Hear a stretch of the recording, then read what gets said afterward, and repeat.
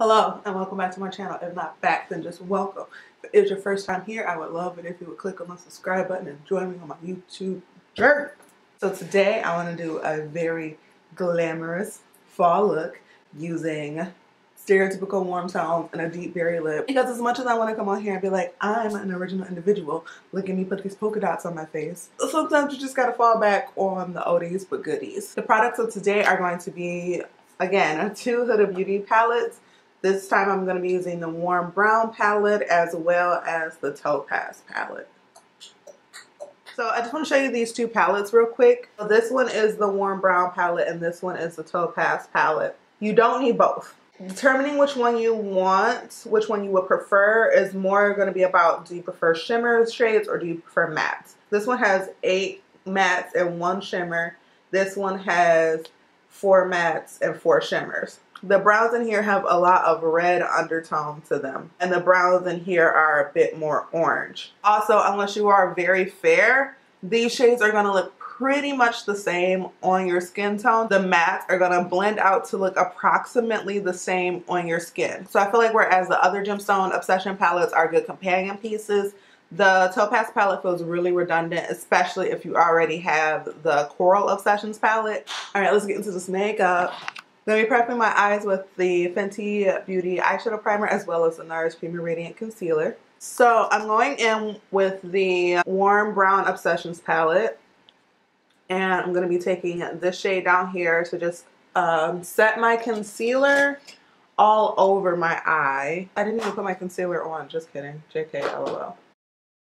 Back to actually setting my eye. I want this to be a soft glam look, and so by putting down a base shade, it's going to diffuse any other shade that I put on top of it. I think I'm going to go in with this shade here from the Warm Brown Obsessions palette. Just putting that on my creasy crease, crease, creasy crease, crease. I don't know if I want to do a halo eye. I've been like going nuts with the halo eyes lately, so I think I just want to do this as like a traditional smoky eye. I definitely want to do a nice golden toned smoke on this bad boy.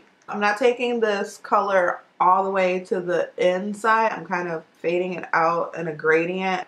Okay, so now I'm going to go in with this brown shade from the Warm Topaz palette just because it's a bit more neutral than the Warm Brown palette. I'm going to put it on a blending pencil brush and put that below the transition color that I have to build up depth. And I'm making sure not to have too much product on my brush as I bring it in closer to my eye. Yesterday I followed a Samantha Ravndahl tutorial. Like I sat down with my laptop and my makeup brushes and my palettes and like recreated the exact look that she did, and it made me really nostalgic for when I first fell in love with makeup and I first started doing it, because that's how I learned how to do makeup in the first place. Sitting down in 2009 with a vintage or tacky video and just like recreating the same like whatever kind of like bold ass look that she did, and it just kind of reminded me that no matter what your craft is, no matter what it is that you do where you express yourself artistically, you can always build your skill set and you can always be learning from people that you admire. I'm saying all this to say that following along with that eyeshadow tutorial and doing the technique as she was doing it really made a difference in how my makeup turned out. I'm super serious about freelancing and I really want to start doing makeup on other people. I don't know, I'm rambling. I'm going back into the Warm Brown palette and this shade right here,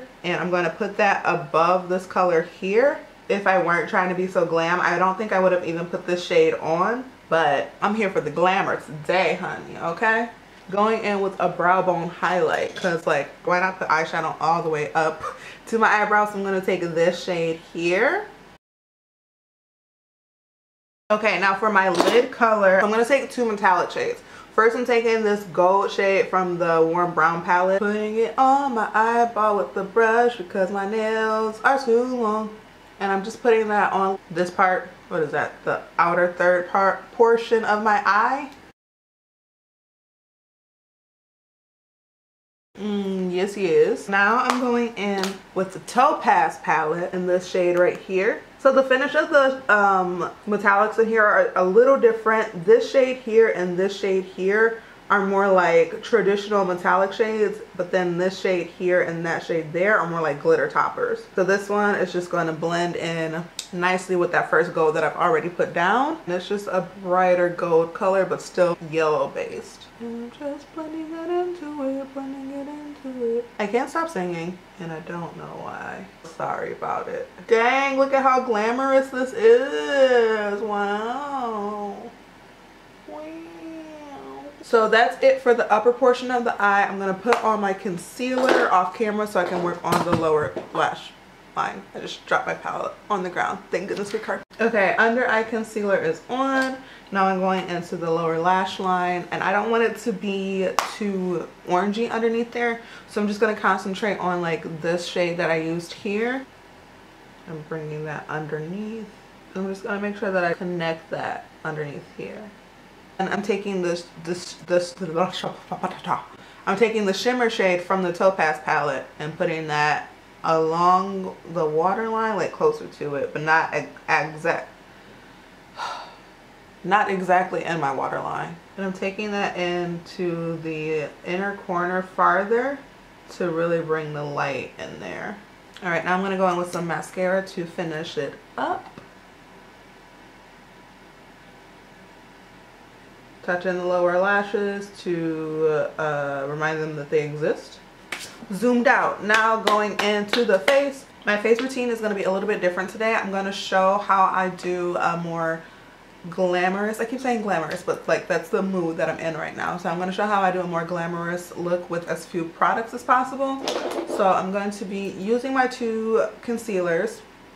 I've already gone and done my under eye, and I brought my bright color in a little bit lower than I normally would. I'm taking the walnut color from, what is this, NARS, the Creamy Radiant Concealer, and I'm putting that on my chin. And I'm really shearing it out with the doe foot before I blend it out. I'm taking a larger brush.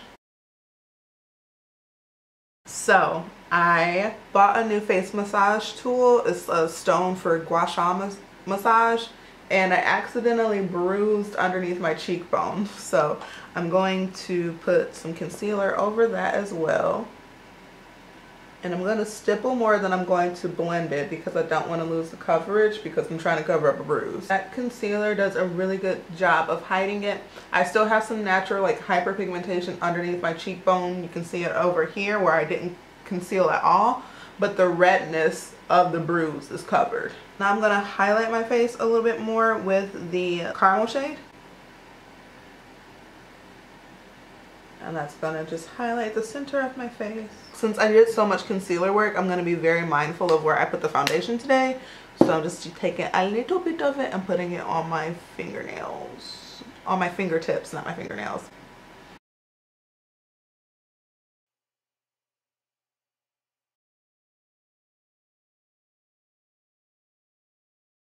Glamour means contour, so I'm going to contour. LOL, I covered the brown and now I'm adding more brown. But just like super subtle.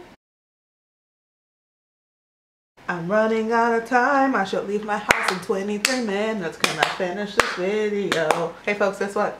I shaped my eyebrows. Can you tell? No? Okay. For blush, I'm going to do that weird thing that I did in the last one and mix some of my foundation with a cloud paint. This cloud paint is like orange though. And this foundation has a very strong yellow undertone. So I'm I'm curious to see what kind of funky color it's going to make. This is Dawn from Glossier. This is the shade that I came up with. It's like a really muted burnt orange color. So this is very orange. Very, very orange. I'm just going to take a beauty sponge and hopefully soak some of that up. Okay, I'm gonna highlight underneath my eye again. Oh, that was too much orange. Okay, so I had to bring some light back to my face with that concealer because it just went way, way, way, way, way too orange.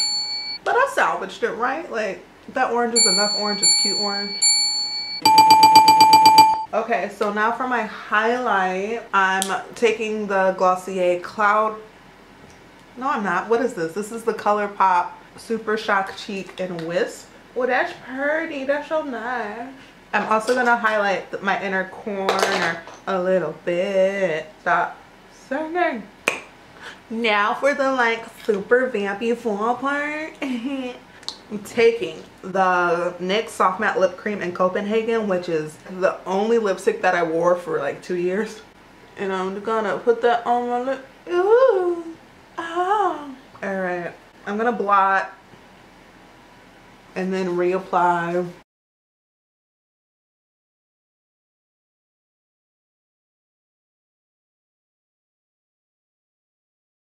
Probably the sloppiest lipstick job I have ever done in my life. And also I said jog instead of job. So this is it. I'm like festive, right? I'm festive. Ooh. This is me being also very glamorous and fall-like. And my earbud just fell out of my ear. If you were curious, I was listening to The Read and then Unspooled, 2 of my favorite podcasts. I will have the links for them down in the description box. But anyways, here's my face. As always, if you have made it to the end of this video, thank you so very much for watching. I appreciate you from the bottom of my heart. Till next time, bye folks.